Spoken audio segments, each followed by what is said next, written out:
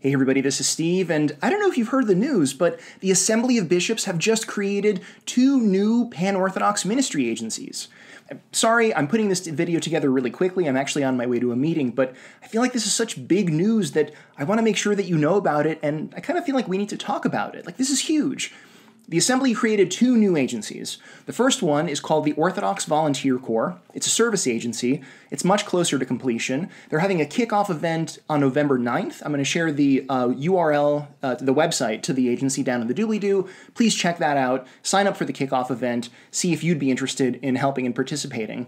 But there's also this new Pan-Orthodox Youth and Young Adult Ministry Agency, which is like such huge news, amazing news. I feel like it's something that I've been praying for and hoping for a long time, but I'm not going to get ahead of myself. This isn't about my reaction to this. What I really want to share is what the bishops said at the assembly meetings.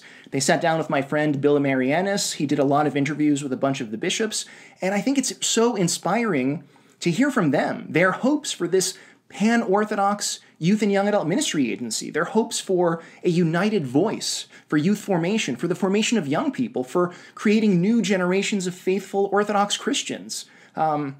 A way to avoid duplicating efforts, a way to avoid working together.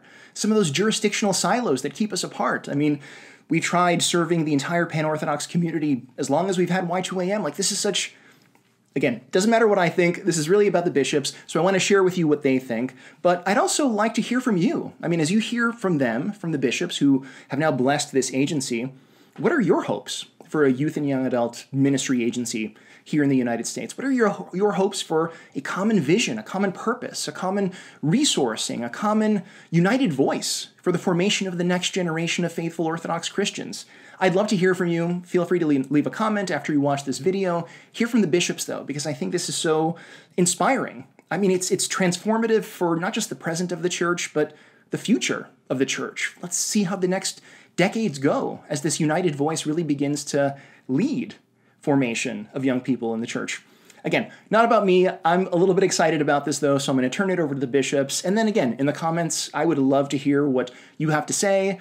Like I said, sorry for this kind of like random video over here, but I just wanted to get this out. So take care, God bless, and I'll be back with my reactions at some point. We are approving today the creation of a new agency for youth and young adults. This official agency of the Assembly will support and unify our efforts around young people and young adults so that we inspire an Orthodox Christian mindset or a phronema across all our communities. Also, an additional benefit of this new agency will be putting an end to the duplication of efforts that consume our resources and the time of our dedicated youth ministers. Also, earlier this morning, we brought into being a group which will work as the agency for youth and young adults in our church. We have the one group which will oversee all of the youth activities, and we hope to merge many of our to date existent activities into this new group, and then to work in tandem with that which is going to be the applicable, the practical side of everything. So it is very exciting for me. The youth, like now, they don't need to listen to me or listen to, like old school minded people. So they are on their own. They are on their own. They are, they have their phone, they have iPad, they have, like other tools. So that's why, like they have to explore themselves, like what they looking for, what they believe, and yesterday, like the panel went excellent with the young people. We heard many beautiful ideas, and so I am the one, with all humility, I am the one who proposed that to the Assembly of Bishops, and it was adopted like 100%. Unanimous, yeah. And yeah, unanimous. And they want the church to be sensitive to the temptation of depression and the problem of mental illness, and to devote resources to that, human resources, so that, we connect on that.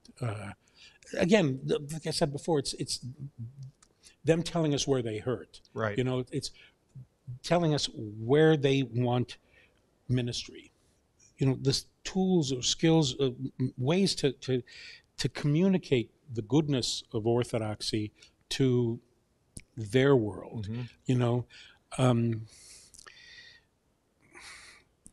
Not just what we believe, but why we believe and why it's true and healthy and good and relevant to them in today's culture and society and the other issues, right? I mean, they wanted more than just a kind of I have a question, give us the answer.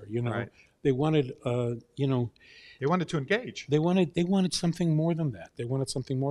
The youth, of course, as we've said, to have an actual organization that will help coordinate and simplify, perhaps, and unify the work that we do with the youth throughout all our jurisdictions.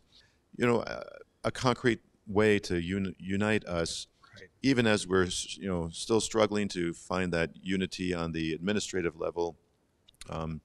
We still can look to these concrete endeavors that show our real unity in the things that matter. But we need this unity. We need this common witness in America. Our youth needs this unity. And we have to offer them this perspective, this vision for the future. You know that we dedicated this year, 2021, to the youth.